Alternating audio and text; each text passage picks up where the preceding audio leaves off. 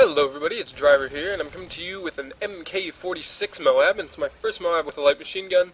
It's my second MOAB with an unsilenced gun, and what else? It's, I don't know, it's pretty quick, I guess. I get like 23 kills in about 4 minutes or something like that, and then the entire, not 4 minutes, like 3 minutes, and then the whole other team leaves, and I'm left sitting there with one person on the other team for like 2 minutes, and so it could have been a quick MOAB, but there was no one on the other team to kill.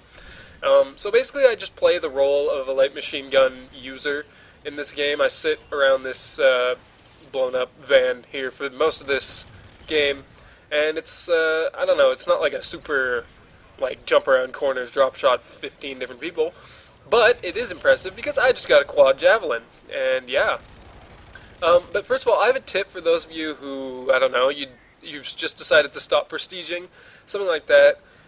Something you can do that will benefit you greatly, especially if you use Specialist, is if you, what am I trying to say, get all pro perks. Like, if you get all the pro perks, like, which is what I've done, I'm actually working towards my final pro perk, which is Overkill right now, which doesn't matter nearly as much as all the other ones, because it's not a Specialist perk, but if you run Specialist a lot, getting all pro perks will help, even if you think, oh, I'm never going to use, like, Sit Rep or Recon or, like, I don't know, a perk like that.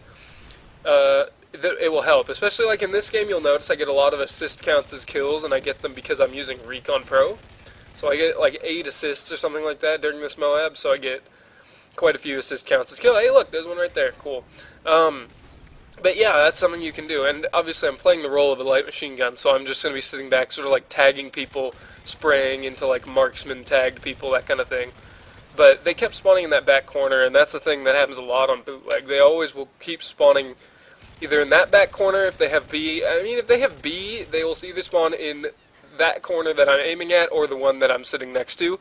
And that's pretty stubborn, unless, of course, you push into both those areas, in which case your teammates will get pissed off. And you'll get spawned behind, and that's never fun, really. I think right here is actually the time when I killed the Juggernaut with like 4 bullets, which was kind of funny. He must have been obviously like really damaged, but still, I must have jacked someone's kill really hard. But anyway, this was actually my second game ever using the MK46, and if you don't use the MK46, I recommend it. Like I recommend like the L86, MG36, and now this one. The M60 and the PKP Peschnag I don't recommend. I've actually used all of them finally. But, oh yeah, right here is where there's only one person on the other team. But that guy spawned right there, and SitRep Pro really helped me out. Even though I don't have a headset, oh, don't watch this, Aim. Yeah, don't watch this. But yeah, even though I don't have a headset, I was able to hear him because he was on, like, a metal thing. And then right here, I tagged this guy through the wall, and Hippo Happy kind of fails, but oh well, he whatever. There's the MOAB.